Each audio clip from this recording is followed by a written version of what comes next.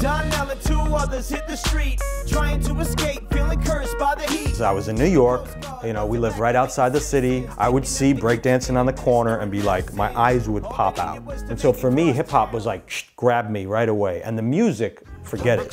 I was born in I made a demo in high school. It was very basic and rudimentary, but it was magic again, that same kind of magic. Just like the photography, from nothingness, same with this music. From silence, all of a sudden, out of the box radio, it wasn't Grandmaster Flash, it was me, and it was like, holy cow.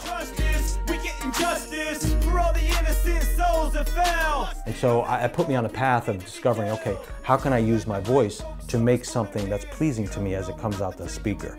And then turning to the music side. How can I make music as a bed for my voice so that I can speak my truth and kind of explore who am I as a male growing up? And it also put me in a community that was very unexpected for me. Like, you know, you are the one getting stared at the club, like, what are you doing here? And then when you step on the stage, what? You want the microphone now? And I look back at that young part of me and I'm just in awe of him because of his courage. It's powerful.